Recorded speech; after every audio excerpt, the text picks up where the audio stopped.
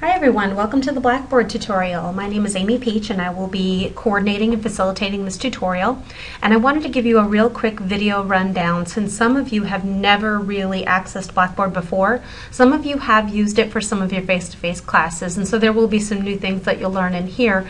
But for those of you who are brand new to it, you're really not even sure where to go, this is where we're going to start off. So as you can see with our description here, there are some buttons that apply specifically to this tutorial, but there are others that apply to online classes in general.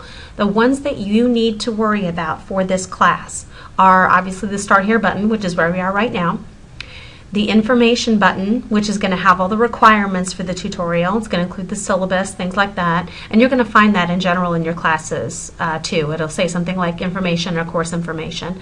The Staff button is going to have information about me, office hours, that sort of thing, so if there's any contact information that you need, you can find it there.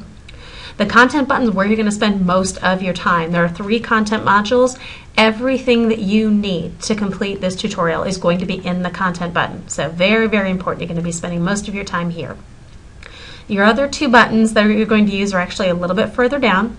Under Student Resources, you're going to see Email, and if you click on that and click to Instructors, you can go ahead and send an email directly to any facilitators and instructors of the tutorial at any time, or else you can use my direct email address in your own email account. So it's entirely up to you.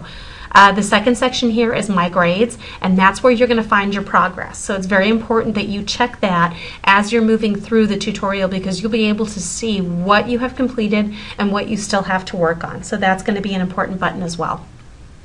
Right now we're just going to spend some time looking at the modules so that you know what to expect. So when I click on Content, I'm going to see that there are 3 modules here. One is going to cover basic Blackboard tools. The second is going to cover the Sisters of St. Joseph, and the third one is going to cover Fontbonne University history.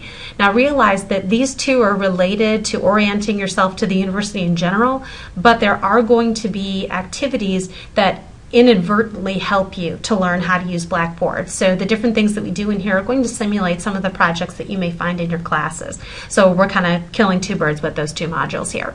Once you click on, and you always want to start with your first module, click on the first one, and you will see at the beginning of every module that there's going to be a description of what we're going to be doing, the objectives for the module, and then the different things that you have to do. And you're going to see that these are color coordinated. Anything that's in blue are various videos that you're going to need to view, and that's why it also says view here.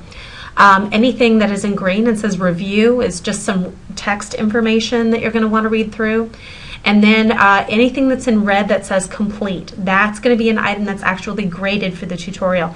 You really won't be able to complete any of these things without viewing these other things though, so just make sure that you're doing everything in order. And there is an important note here. It says, please note that these items appear in order. As each one is complete, the next one will appear. So if I'm looking at my to-do list and I say, oh, okay, I'm kind of curious about checking my grades, I want to go check that first. Well, you're going to find that as you scroll down through what you think is going to be your content, it's not there. All you can see is the browser information and downloads, which you can see for Module 1 is the very first item. Here's what you need to do in order to access it. I can read through my first item here, gives me some information on browsers. Very important that I have more than one browser on my computer, and that I have certain things set up so that it's going to make my life so much easier. So it's very, very important. That's why we put it first and foremost that you want to make sure that you know what browser information and downloads you need. After I've read through this, and if I don't have more than one, I've downloaded another one. After I've completed that, then I can see right down here at the bottom of the item, there's a little section here that says Mark Reviewed. Once I'm done with that, I can go ahead and click it. Now you can see there's a little item here that says, where's the rest of it? And it just reminds you that once you see this reviewed, then you can check it. So I'm going to click Mark Reviewed here because I know I've done that. It takes me back to the beginning of the module, and I'm going to scroll down. And look, now I can actually see the second item, Learning Online, New Skills for a New Way. And I can see that that, according to my list, is the third item that I should see there. So once I have actually reviewed that, then the next items will go ahead and appear for me. So that's very, very important to know that you always need to click Mark Reviewed. Once you've done something, click that, and then your next module will appear. Okay? And so we can do that here as well, and I'll show you how that works again.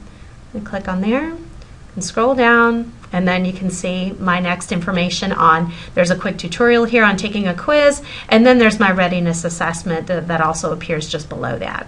So again, same sort of thing. The only time that you will not see the mark reviewed is for a thing like this. If there is a quiz or a test, once I take that, then the next item is going to appear. So those are going to be your two ways to kind of progress through the tutorial. So just keep an eye out for those. The only other thing that I would mention, I did mention it earlier, but make sure that you go ahead and click on my grades periodically. So as I run through here, you can see that I haven't done anything in here so far. There is nothing listed here.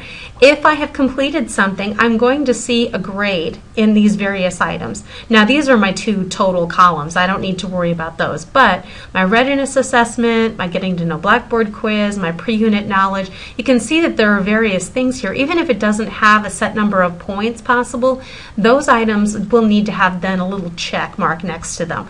There should be something in the grade item for everything here.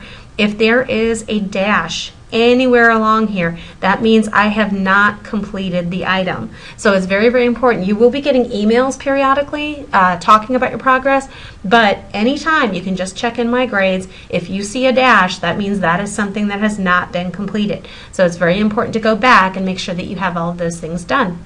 And if you have any questions throughout, just give me a holler. It's what we're here for. Thanks, everybody, and good luck.